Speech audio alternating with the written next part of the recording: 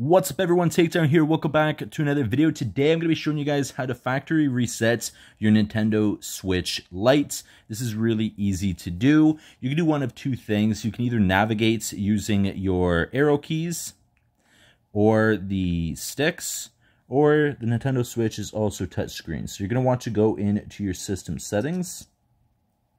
From here again, you can either navigate with the analog sticks, the arrow keys, or just use your fingers. So you're going to go all the way to the bottom. And you're going to click on System. From here, again, you're going to go all the way to the bottom to Formatting Options. You're going to click on that. And from here, you're going to go all the way to the bottom and you're going to initialize the console. This is going to delete everything from your console.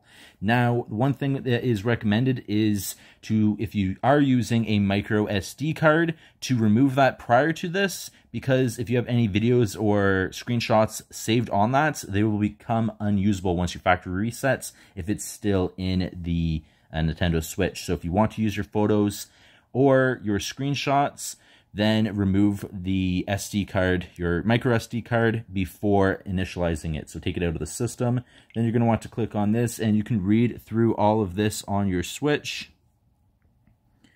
Go to the bottom here, hit yes. And then here it's basically just a warning saying that everything is going to be deleted, and this is going to be factory resetting it, so as if you opened up a Nintendo Switch right out of the box and have to set it up. So that's what it's going to be after you do this. So you're going to hit the red button here to initialize it. And this here will take some time. It could take anywhere from a couple minutes to 10-15 minutes, depending on how much you have saved on your Nintendo Switch and how much needs to be erased. So it is loading up here. You do now see the Nintendo Switch logo appear on the screen.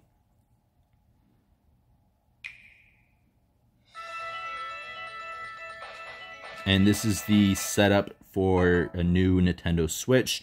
So from this point on, you would go through and set it up as a brand new Nintendo Switch. Since I am going to be selling this Nintendo Switch Lite, now it is perfectly set up for the new owner whenever I do go and sell this. So this is how you factory reset your Nintendo Switch Lite. Very, very simple, and pretty much the same thing as the regular Nintendo Switch and the OLED. So very, very similar to that, and it's very easy to do. This one here did not take too long, just a couple of seconds, but sometimes you might have to wait, like I said, 10 to 15 minutes on average, depending on how much you have to erase. Hope you guys enjoyed this video. I'll see you guys in the next one. Please take care. Peace.